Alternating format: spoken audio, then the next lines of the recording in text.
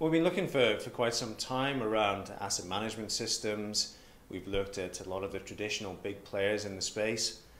Felt really that what they were offering was yesterday's solution. What we were looking for was really what's going to support our cloud platform, what is going to support the various models that we want to support going forward.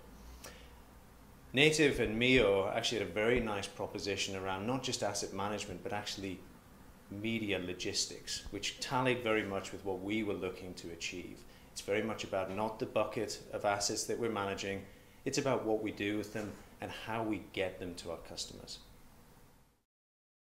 It's been in the planning for several years. We've gone really from building our own in-house systems to support digitization of content, which we started some years ago, and now we're really looking to move to the next stage, which is our cloud platform, AnyView Cloud and Content as a Service. And really now we're looking to bring on board the systems that will take us to that next generation of platform.